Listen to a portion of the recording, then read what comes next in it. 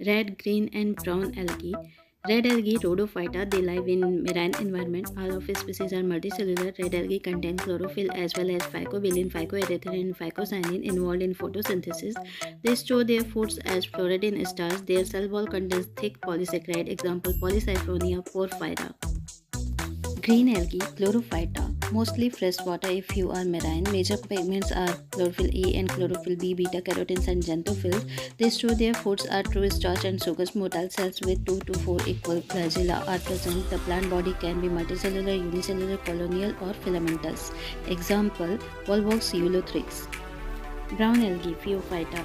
The majority are live in marine environments on rocks in cool waters. They contain chlorophyll as well as a yellow-brown carotenoid called phycoxanthin. They store their foods as laminarin. They are multicellular. Example, sargassum. Like, share, subscribe and comment.